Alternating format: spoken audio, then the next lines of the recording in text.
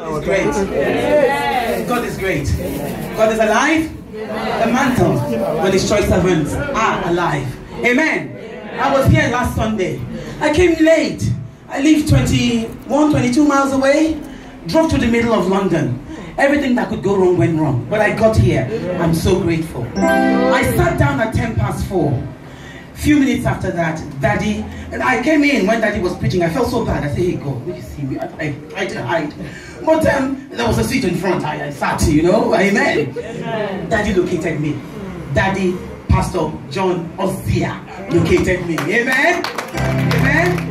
To the glory of God, to the shame of the devil. Amen. On that particular Sunday, you said a number of things. I recorded it. I didn't even know I was, but I do every time I enter into the place of prayer. You told me that my eyes, you saw the angel of God standing by my side, that my eyes will be open physically and spiritually, and confirmed. C-O-N-F-I-R-M-E-D in red, capital letters, confirmed.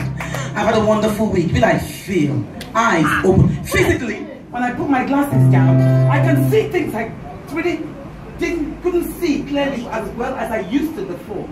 To the glory of God. Amen? Amen. Now, equally spiritually, it has been a bounty. God is great. Yes. Second, after that as well, there were some things you mentioned to me which I must confirm. That in 2014, when Apostle Joseph Suleiman did come, word for word, those were what he said as well. You mentioned that God said, I will be celebrated. He mentioned to me, he said, you will be celebrated, you will be worthy. Again, I recorded that message of his. You would be announced. I recorded it, sir. I did not tell you anything about any TV show, about anything I was undertaking. God brought it out. God vomited it out through you, and I stand before your dear God to say, confirm. God, so many other things. We are time limited. Who am I to steal time when it's not my time? Because I can't wait for him to come and preach. I'm just grateful. And just like my sister did as well. This is what wise children of God do. When the prophecy is said to you, you don't just say thank you very much and let the prophet go empty-handed. Daddy, I'm so grateful to God. I have brought my specific prophet offering to you. I brought my specific offering to you, sir.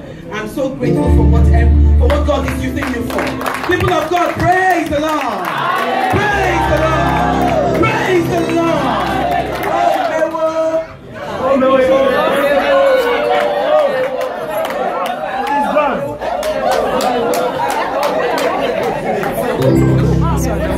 Praise the Lord. Praise Master Jesus. Isn't that wonderful?